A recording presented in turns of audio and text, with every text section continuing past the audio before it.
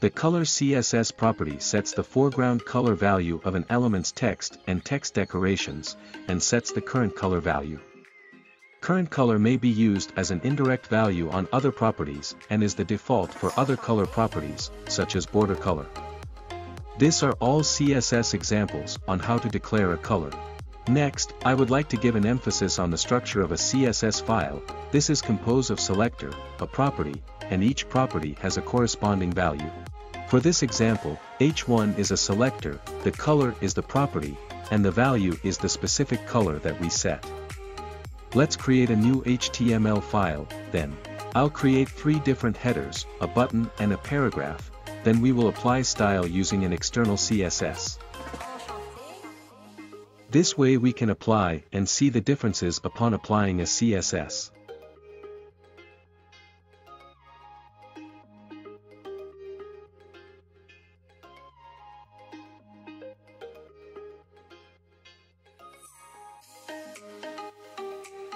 Save your file in a folder, then let's create a new file for our CSS. First, we need to set our selector, h2, followed by a bracket, then the proper example is color, then value will be your own liking. Then followed by the h3 and the button. Color property allows you to change the font color in CSS. You can either set an exact color like red, blue, yellow and many other, but we can also set another value, which will be discussed on the other topic.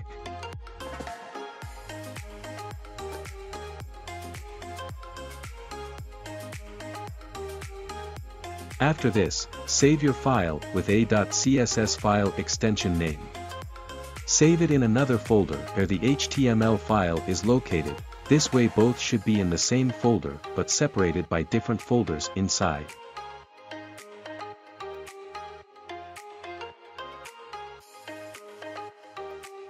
This is how it looks like upon saving the file.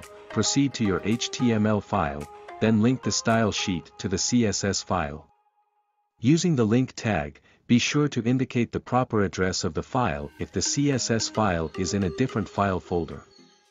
Then the file should be in a.css file format.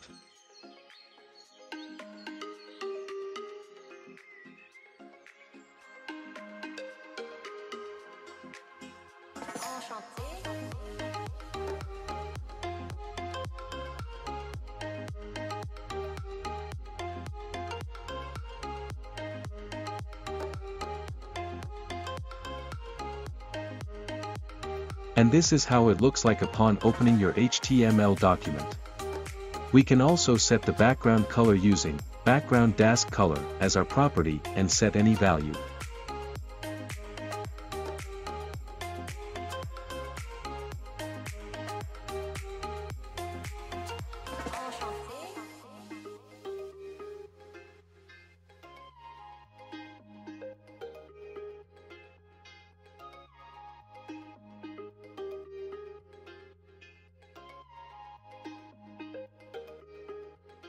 So this how versatile using an external CSS wherein changes can be done in a separate file so that we can navigate it easily.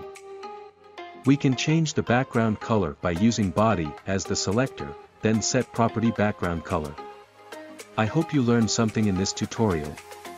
Thank you for watching.